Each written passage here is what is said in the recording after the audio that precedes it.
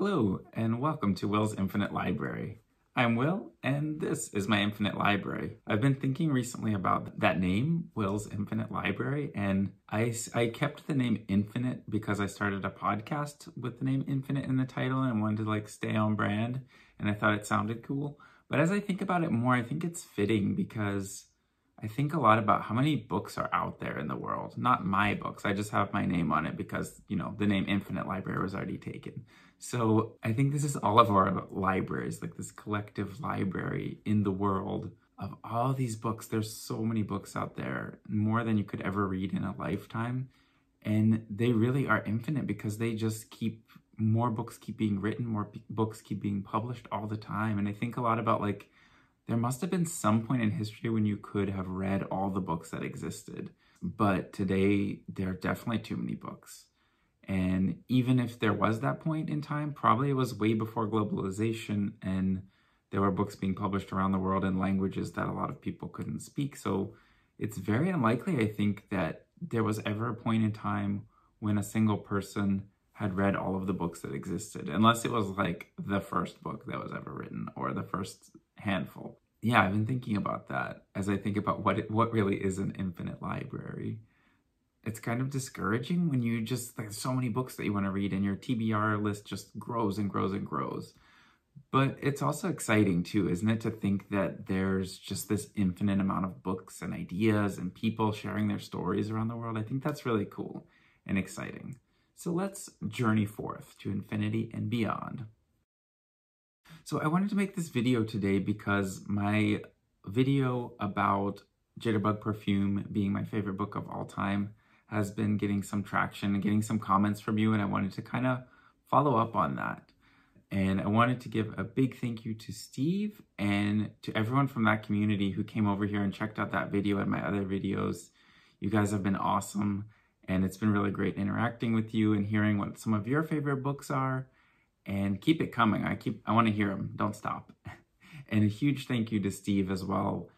He took that video that I did and kind of took it to the next level of making it into a tag of your favorite book of all time, keeping it to 15 minutes and just sharing with the world. And as I was watching his video, I realized how fun and exciting it is just to watch someone talk about something that they're really excited about. Check out that video. I'll link to Steve's video here and down below in the description. So check that out. Let us know your favorite book. Or books, if there's more than one. The tag is favorite book, but I know that's really hard. And I think for some people it's easy and for some people it's hard. And I think both are completely valid. So either way. So one of the comments I got on the video was from Fraser Simons at Springboard Thought, who asked, is this a good entry to the author? And I thought that was a really good question, and it made me think more too about where is the best place to start with Tom Robbins books if you have not read any before. I think Jitterbug Perfume is a pretty good starting point, but there are so many books, so many different stories and ideas, and every person is unique. Everyone's gonna have a different favorite book, and I just wanted to share some kind of ideas and recommendations for you about where might be the right place to start for you.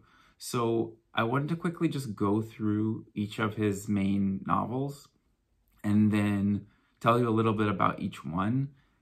And then after that, kind of make some recommendations about where might be a good place to start if none of those kind of gripped you and you said, oh, that's the one for me. So let's get right to it. So I think I'll go in chronological order here because that's how I think in terms of books a lot of the time. So first up is Another Roadside Attraction. This was Tom Robbins' first novel. It feels a bit rougher because it is a first novel, very kind of fragmented and almost experimental in some ways. It features a quirky, diverse cast, and it's kind of trying to capture the wild, frenetic energy and excitement for change of the 1960s. And so it's very rooted in this kind of hippie culture, but there's also government conspiracies going on and that kind of thing. So there's a lot to like from different perspectives. The premise is that Jesus's body is discovered and is like on display at a roadside attraction.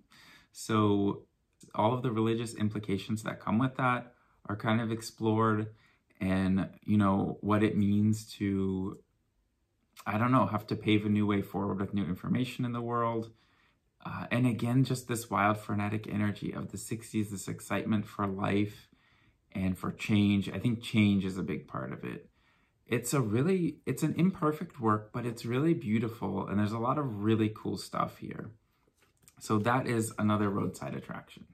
Next, still going chronologically, is Even Cowgirls Get the Blues. This is the only one of his books that has been made into a movie. Kind of awkward movie that I don't know if it holds up very well, but a movie. It's about a cowgirl, Sissy Hankshaw, who has giant thumbs and uses them to hitchhike. And she takes hitchhiking to an artistic level. And there's this quote in the book that I love so much. I actually titled my blog, my neglected blog, after it, called The Wildest Edge. And the quote is this: if you take any activity, any art, any discipline, any skill, take it and push it as far as it will go. Push it beyond where it has ever been before. Push it to the wildest edge of edges. Then you force it into the realm of magic. I just love that quote because that's what this book captures for me, is this idea that life can be art. And the things that you do, the way that you live, the things that you're good at, the things that you do that no one else can do, no matter how mundane or, you know, how unimportant you feel they are, you're living art. Your life is something unique and beautiful that the world hasn't seen before. And it just captures this amazing feeling. And I love this idea that anything can be art and that life can be art. Funnily enough, I actually did a podcast episode recently with my sister, who is an art educator and artist herself, about art and what art is and isn't. I will link to that here as well in the description below. Next on our list, Still Life with Woodpecker. I think Still Life with Woodpecker is one of the more conventional books, and I'm laughing at myself as I say that because none of them are conventional at all. But like, I feel like it has a tight storyline and arc that is a bit more mainstream maybe and easier to relate to. Like, if any of them were a movie, I feel like this one would probably be the best movie. No shade to Even Cowgirls Get the Blues. So Still Life with Woodpecker is basically a love story, and it's a really interesting love story. It tips a bit into fantasy as well, and into this weird, surreal kind of absurdism. Like Even Cowgirls Get the Blues and another book that I'll be talking about very soon, Explore Art. This one really explores love and what love is. There's a quote from this book that I really like, which is, "We waste time looking for the perfect lover instead of creating the perfect love." And so that's kind of where this book comes from, this place of trying to understand what love is. And there's a lot of talk about like how to make love stay. There's a lot of really beautiful poetic language that gets at these really romantic ideas, and romantic in terms of romanticizing the ideas themselves more than romantic love, though this book also is that as well. And the weird part of it is that some of it takes place inside a pack of cigarettes, inside the like picture on the front, which this cover art is kind of illustrating. So that's weird. That's the unconventional part of the book. All right, and then talking about art again, this book, Skinny Legs and All, is the most focused on art of any of his books. It's concerned with what art is, and it has a great quote. I think it says, "In the haunted house of life, art is the only stair that doesn't creak." And when I think about what art is, I love that idea. And this book is really beautiful, and I would recommend it to anyone who is an art fan, art fiend, art lover. And it's kind of about, I don't want to put words in its mouth, but it's kind of about art and culture. And there's this mystical dance of the seven veils that shroud reality. And as each veil drops, you get closer and closer to seeing the truth. And this dance is happening and is scheduled, conflicting with Super Bowl Sunday. And there's just a lot of kind of commentary on like what is really important to us versus what we think is really important to us as a society. and that kind of thing. There are also a lot of inanimate objects that are characters in this book. It's another weird one, another great one. Now we have arrived at Half Asleep in Frog Pajamas. And like the weird title, this is one of the weirder ones, I would say. It's one of the most experimental as well, probably next to Another Roadside Attraction, which was experimental in that first novel kind of way. This one's just plain kind of experimental. It's told in second person, which is really weird because it makes it feel like the narrator's talking to you as a reader, but they're actually talking to you as a character. And there's kind of this weird dynamic there, like it kind of messes with my brain that I think they're talking to me, but like, no, I'm this character, which is interesting because it kind of feels like an interactive story in that way, like you're playing a video game or reading a choose your own adventure story, but the characters are being created for you as the main character of the story. This one has a lot to do with weird alien conspiracy theories, as Still Life with Woodpecker does as well, if you're into that sort of thing. I enjoyed that. There is one really cool part that I love of this book that always stands out in my mind. Okay, this is the part of this book that sticks in my head the most, that I really love. We modern human beings are looking at life, trying to make some sense of it, observing a reality that often seems to be unfolding in a foreign tongue. Only we've all been issued the wrong librettos. For a text, we're given the Bible, or the Talmud, or the Quran. We're given Time Magazine and Reader's Digest, daily papers, and the 6 o'clock news. Unfortunately, none of these translations bears more than a faint resemblance to what is transpiring in the true theater of existence, and most of them are dangerously misleading. And I just really love that idea of, like, I've talked about it before, of this idea of like avid readers kind of searching for truth or knowledge or acceptance or all the answers to life in books and trying to find the next one, the right one, the one that's going to click, the one that's going to make sense. And I think that this really captures that because it talks about this kind of dissatisfaction we have and why we're looking for answers, because we feel something is off and we need answers. We need more. We need some set of directions for our lives. But if we're not like devoutly religious people, and even if we are, still there's answers we're looking for that aren't handed to us. And we keep searching for them in books, in anything around us, anywhere we can find them. And it does often feel like we've been duped and given like the wrong set of instructions everywhere we look. So I think that's a really cool, insightful, and kind of funny way of looking at it. And again, that really sums up Tom Robbins to me. It's like very thoughtful and reflective on society and the world we live in, but looking at it while kind of chuckling at it, which is great. Oh, also I skipped Jitterbug Perfume, I just realized. It's there. You know all about it. I'll link to my video here so you can check that one out. I've talked plenty about it already.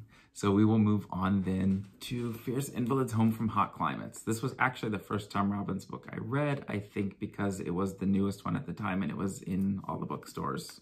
This is a weird one. It's kind of like a CIA adventure story, but from Tom Robbins. So really quirky and weird and not what you expect from the words that I just said at all.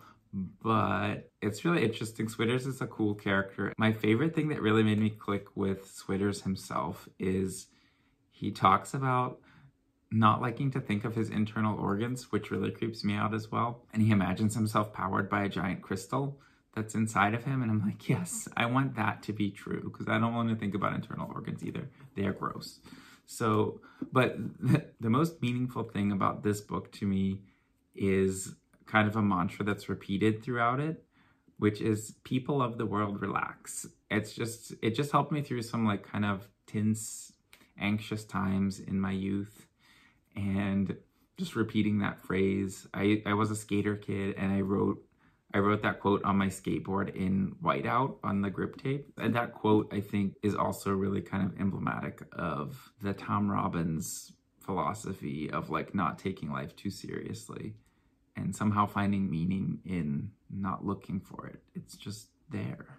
Okay, we are actually winding down. I think this is the last real novel from Tom Robbins. I hope not ever, but it's very possible because he started doing more kind of collected works and different kinds of things. So this is the last real novel, sad face. Villa Incognito. I'm not really sure what to say about this one. It feels more like kind of a folktale or more like a fable than the other books. I think Jitterbug Perfume gets to that point at a few moments as well, but this one, like through and through, it feels more like that. It's a lot shorter than the other works, and I think kind of because of that, because that is a piece of Jitterbug Perfume, but that's the whole book here, so it's kind of expanded. And it takes place in Southeast Asia, and Tanuki is a character who's an actual Tanuki. It's really weird. It's, I would say, the least gripping in a lot of ways. I really don't know what to say about this one, honestly. It's the one I've read the least. I've probably read it twice, I'm guessing, but most of them I've read at least 3 to 5 times. And this one, the least. I remember it the least, and I'm just gonna read you the inside flap, like a brief piece of that. It says, imagine that there are American MIAs who chose to remain missing after the Vietnam War. Imagine that there is a family in which 4 generations of strong, alluring women have shared a mysterious connection to an outlandish figure from Japanese folklore. Imagine those things. Don't even try to imagine the love story, and you'll have a foretaste of Tom Robbins' 8th and perhaps most beautifully crafted novel. I don't really have much to say about this one, I'm sorry. I have a couple collections here, Wild Ducks Flying Backward and yeah, Tibetan Peach Pie, which just share some of his short writings and some kind of autobiographical essays and that kind of thing. Really interesting if you're into Tom Robbins. I would definitely say don't start with those though. But if you read some of the other books and you're more interested and want to read more, then yes. I read them because I'd read everything else and I needed more. But definitely, I would say not the place to start. But on that note, let's talk about where you should start. Maybe as you've been watching this, one or more books jumped out at you and you know where to start already. But where I started was Fierce Invalids Home from Hot Climates. And so I think it doesn't really matter because I don't think this is a great place to start, honestly. It's not as representative of his other works or his best works. There are things to love. There are things that are very Tom Robbins about it. And it holds a special place in my heart because it was the first one I read and there were some parts that had a lot of meaning to me. But overall, I would say not probably the best place to start. I think it's one of the longer books. So it took me a while to get through. I think I read it slower than a lot of the other books. Again, yeah, I think probably not the best place to start, though I did. So take that for what it's worth. Also, Half Asleep in Frog Pajamas, I would say probably not the best place to start because like I said, it is kind of weirder in the writing. So it's a little harder to read as well because of that second person. It feels a little watered down, honestly, compared to his other works. It's not as jam-packed with cool stuff, but there is some really cool stuff in it. So definitely worth reading both of these books. But again, like, I think you should start somewhere else to get a better sense of like the magic and like amazingness of his other books first. And then when you need more, come to these. Villa Incognito, I will put in that category as well. There's cool stuff here. I need to reread it, honestly, because I couldn't talk much about it and it doesn't stand out to me as much. So again, another one to read once you've read other books and just need more. That brings me to, of course, Jitterbug Perfume, like I said in my other video. And thinking about it more in that question, I think it is a good place to start. I also think that Skinny Legs and All can be a good place to start. It's a bit more accessible. Still Life with Woodpecker is probably the most accessible, I would say. So this could be a really good starting point. If you're not sure if you'll like these books, and you'll probably get into it quicker. You'll probably just click with it. It'll be easier to just dive in and get in the headspace. Even Cowgirls Get the Blues, I would say it could be a good starting point, but probably better as like at least the second or third of his books you read, because it's a bit different and I don't know, I think you just need a little background first. Another Roadside Attraction, again, I really enjoy it. I would say probably don't read it first because, again, it's not really representative of his works. I think Jitterbug Perfume, or no, maybe Still Life with Woodpecker was where he really gained his voice and we get the best of the best through and through. These other books have like, much of the books are great or most of them are great or they have great moments. But these books like Still Life with Woodpecker, I would say, Skinny Legs and All, and Jitterbug Perfume would be my recommendations of the first Tom Robbins book to read. Any of those you can get your hands on. I would say these two are honorable mentions just because this is the first book, and if you like to start with first books, then you might like to start with it. But I wouldn't say it's the best first one of his books to read. And again, this one is good. It's also a movie. If you're a film buff, you might enjoy reading it first and then checking out the movie. But yeah, that's kind of my recommendation of where to start. I think it depends on which one grips you the most, but those would be my top 3 picks, either Jitterbug Perfume, Still Life with Woodpecker, and Skinny Legs and All. And if you're really not sure, I would say Jitterbug Perfume because it's my favorite. If you enjoyed my video, you'll probably like it. And if you were like kind of on the fence, maybe Still Life with Woodpecker would be the best place to start because it is probably the most conventional and straightforward. And Jitterbug Perfume jumps around in time and place a lot. So it can be a little disorienting if you're not into that. You might want to start with Still Life with Woodpecker for a more just kind of traditional storyline that's going to grip you and send you right through. I think it's one of the shorter books too, so it's a pretty quick read. So those are my recommendations of where to start getting into Tom Robbins books. And I tried to offer a little bit of kind of direction too, if maybe you've read 1 or 2 already and you don't know what to read next, some ideas of like the first few to read and then the next ones to read, and then the ones to get to, you know, when you have time, when you've exhausted everything else and you need more. And if you're like me and you've read them all and need more, there's a couple collections here. There's also B is for Beer, which is a children's book about beer. I don't have a copy of that one, but that exists. And it is also a musical, apparently. So you can find that wherever you listen to music. If you like musicals, Fierce Invalids, Home from Hot Climates, Switters, the main character, is a fan of Broadway musicals. So you might like that. Just throwing that out there. So yeah, those are my recommendations of where to start with Tom Robbins books. Again, let me know if you've read any of these or if you have any more questions and follow-ups to this that you are curious or you want to know more about. Feel free to drop me a comment below and I'll be happy to talk much more about any of these books. If you want me to make a video about any specific books or anything more on this topic, let me know. If there are any other authors that I've talked about that you want me to kind of do a video like this about, let me know that as well. And of course, I'd love to hear your favorite books too. I'll link again to that video here about Jitterbug Perfume and to Steve's video as well, so you can check out his favorite book. And I think that is it for today. Thank you so much for joining me and listening to me talk about these books that I love so much. And if you enjoyed this video, please feel free to like and subscribe, drop a comment below, and just thank you so much. I can't thank you all enough for subscribing, for watching, for sharing. Thank you again to Steve. Thank you all so much. I'll see you next time.